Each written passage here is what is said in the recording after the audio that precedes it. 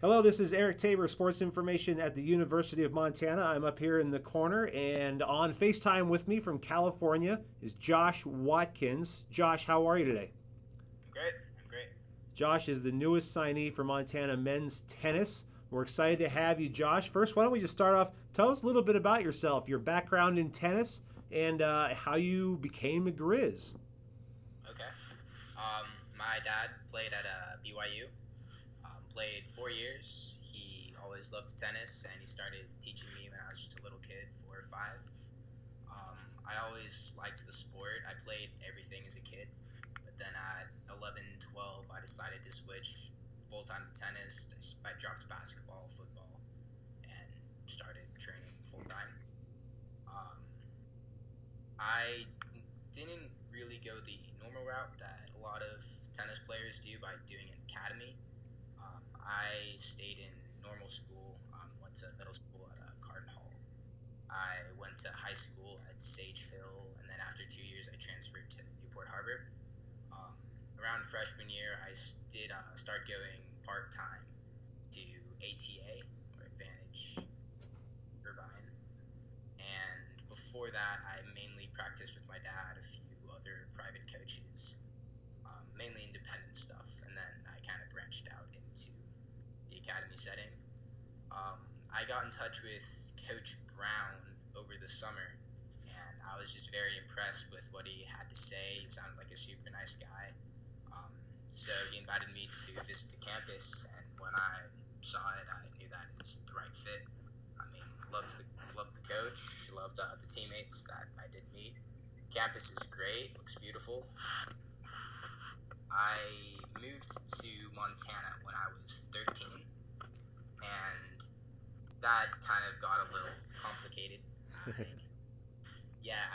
had a good thing going with school and tennis in California, so I decided to stay there during the school year. Yeah. My mom is with me down here, and my dad spends most of his time in Montana. Very And then cool. over the summers for tournaments, whenever I have the chance, I try to get back up to Whitefish. So let's talk about that a bit more. You just like you said, you spend some of your year up here, most of your year down in California, where hey, the warm weather allows you to play a bit more tennis. You don't have to worry about snow-covered courts, all that kind of stuff. But what is that connection like for you to the state of Montana? What drew you to want to come up here? Obviously, you said the campus is nice, but what made you want to come back home, as it were? I've just always felt more relaxed, at peace, and happy in Montana. I mean, I love California. I love both states, and they're both kind of home to me. But I just was really impressed with everything that I saw.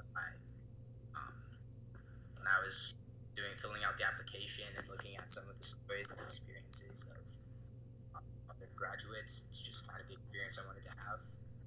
I knew I either wanted to stay in California for college or do somewhere somewhere in Montana or somewhere, I don't know. There's between those two states. Cool. Well, so you kind of touched on it there, but what are you hoping to study while you're here? What is it about the academic side of the University of Montana made you want to come here and start pursuing your academic goals? Well, I just submitted my application to the Honors College, and I got into that, so I'm psyched. Congratulations. That's pretty awesome. Yeah, thank you. I'm trying to pursue the Presidential Leadership Scholarship. I think the interview's in February, so I'm looking forward to that. In terms of what I want to major in, I haven't thought too much about the specific subject, but I do know that I want to kind of broaden my academic prospects. I want to study as much as I can. I was thinking about maybe doing something with history because it's always my favorite subject. I've been thinking about going for the Rhodes Scholar thing. Very So, cool.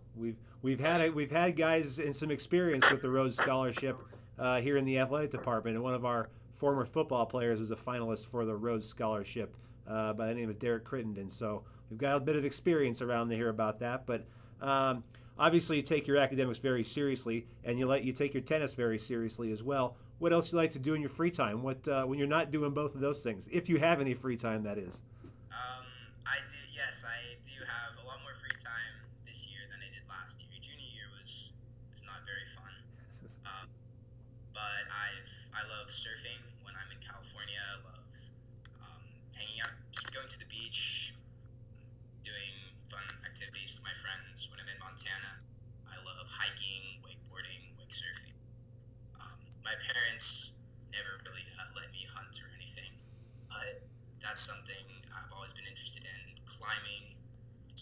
I've always been a very outdoorsy person, so whenever I have free time, I'm trying to find something rigorous, like some rigorous activity to do. Very cool. We'll talk a bit more about your family too. Your dad, you said, played tennis at BYU. Yeah. What kind of an impact has he had on your tennis career and your decision to pursue tennis at the college level? He pretty much kickstarted the whole thing.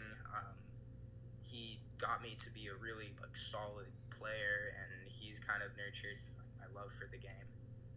He always has been the one getting me to tournaments, helping me like when I was younger sign up for them, kind of know the what to play, what not to play, who to get in contact with.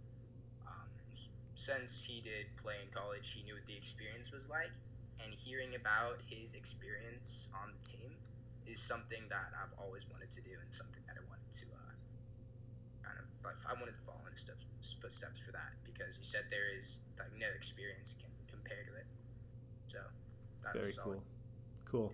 Well, so you've got a well-rounded resume, a lot of academic success. What are your aspirations? Maybe pro tennis. Maybe what else is in there in the professional working world? I really want to go into medicine. My uncle and my mom are both in medicine. My mom's a pediatric nurse practitioner. My uncle's an emergency room doctor. I've heard, like, since I was a kid, a lot of stories about what they do, lives they save, and kind of their whole experience. That's something I've been very interested in since I was a little kid, and I do know I want to go into something in medicine. Very cool. Well, Josh Watkins, thanks so much. Really appreciate it. Looking forward to having you here on campus in the fall. And until then, have a great summer. All right, I will. Thanks for the interview.